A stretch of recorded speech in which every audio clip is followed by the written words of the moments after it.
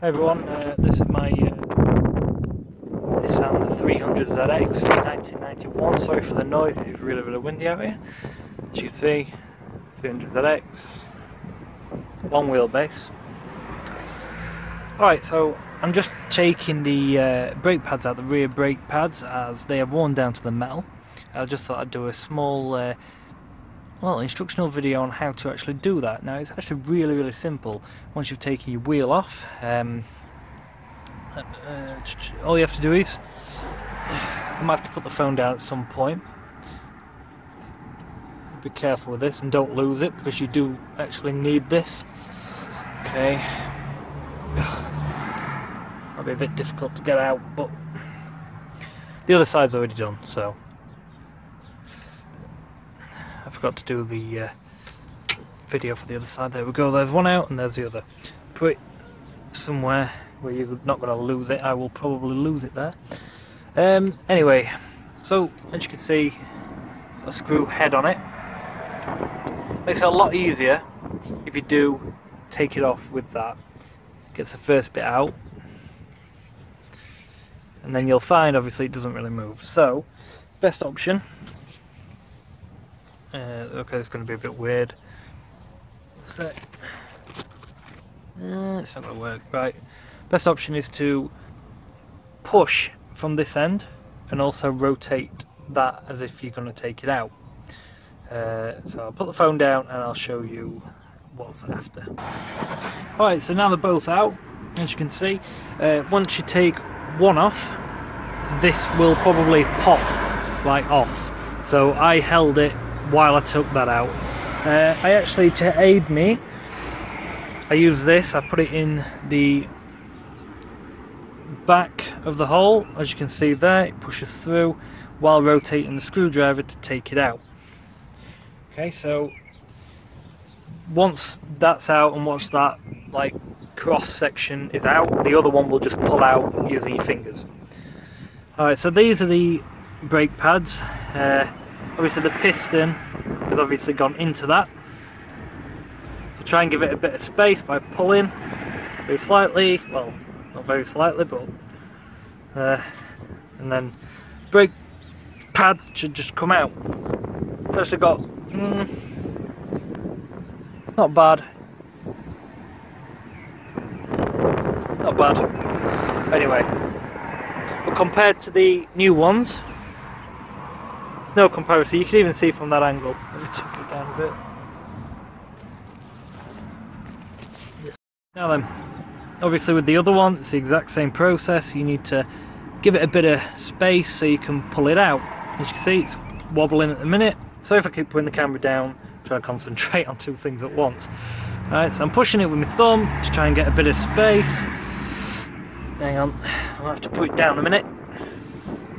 You could use some sort of tool for this. I think there's special tools for this, to be honest. Let me put the camera up. Hang on. It's getting there, hang on. There we go. Alright, so there we go. Oh dear, right. Let me just show you this real quick. This one is actually down to the bare metal. It's a good job I've changed them. Oh dear me. And I'll show you.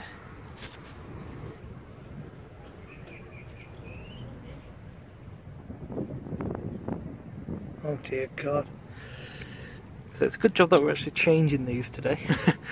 Now, as you can see, these are probably not going to fit in because of the piston and because they're a lot bigger. The pistons are used to, obviously, they've been set in the ways, if you want. So we've got to push the pistons even more. Now, the way I've done this is I know you shouldn't really do, what's that? Oh, actually I found something. Hang on. Oh, the the actual bit on the brake is there. It weren't down to the metal, it had come off. That's not exactly great, but hey ho. Anyway, let's get to business. So if you just put your screwdriver in there, I know you shouldn't really do this, and you just push. Slowly but surely your piston will go in further and further.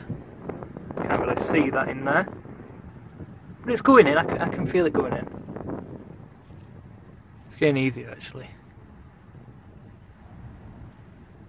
You might be able to see the screwdriver moving slightly. Right, cool. Once that's in, try and put your pad in.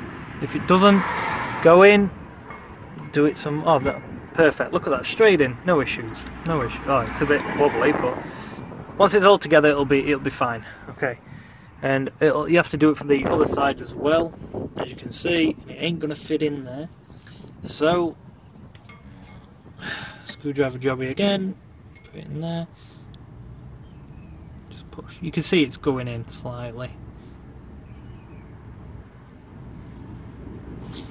The discs aren't that badly worn, to be fair, that's why I haven't replaced them as well. I'll do that another day when they need doing. Okay, that should be enough. Right, so you have to do, put your pad in, do it the right way. Hang on. Bear with me. Alright, so now that piece is in, as you can see it's there. Both in there, like so. And now putting it back together. So I found the easiest is to put one of these in first. As you can see, it's going in very nicely. Straight through to the other end, and that's stuck. I'll get my screwdriver and just push it through. Okay. Now, you've got to do this part simultaneously. I'm not very good with my words, as you can probably tell. So, I'm just seeing which way this goes. Okay. So you put one end in there, and the other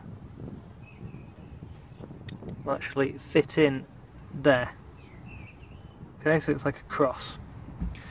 And it'll go, this little thing will go over it. Oh, this part needs pushing down a bit more. There we go, it's in. Okay, oh, too far. Right. Okay, so what you have to do, give that a bit more room. Right then. So what you're going to have to do is push that down, and also push that across. Obviously, you won't be holding a camera, so it'll be 10 times easier. There we go. Sorry for the wobbly camera. Alright, cool. Where's me thing? There we go. So, if you screw it in and move it, it makes it so much easier. There, perfect. Straight in. Look at that. That ain't coming out, put it that way. Alright, so now it's time to put this little baby in. Now you've got to, oh, wind. You've got to line it up with the back there, the holes. Now, I know it's gone a bit blurry, but there's holes in there. So you've got to line it up perfectly so they both go in and secure these little pins that we've put in. I can't actually see at this moment in time. If you bear with me 1 minute. Okay, so once it's in, I had to put the camera down. It should look like that. And your hand should look like that.